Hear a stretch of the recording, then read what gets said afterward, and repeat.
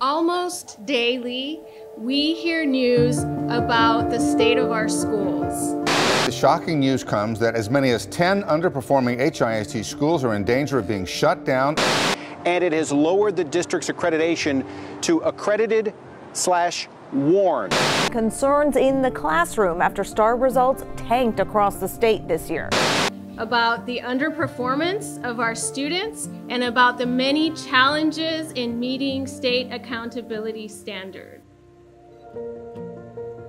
HERC is the Houston Education Research Consortium, and it's a research practice partnership between Rice and 11 Houston area school districts.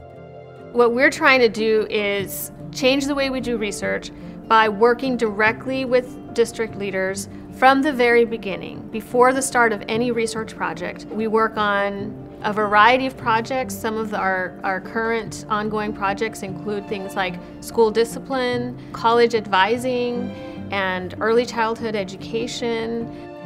There are many different challenges that this school district is facing, that many other school districts are facing. They want to base their decisions on research that is conducted here. In the past, when we've tried to deal with education, we've dealt with symptoms. We've put Band-Aids on it. More teachers, more money. When some of the underlying problems are really intractable, such as housing segregation, which means that not every child has the same opportunity to learn.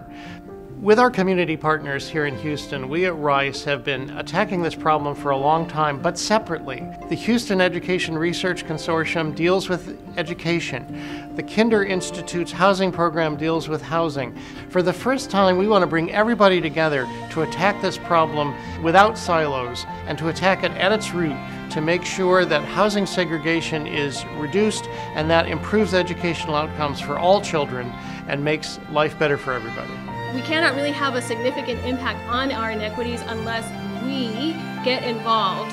We help to support our most disadvantaged students, because the fact is that we need to help them, not because they need our help, but because we need theirs.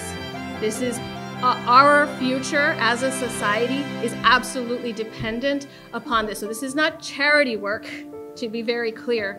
This is for our own benefit as a society. We must do this.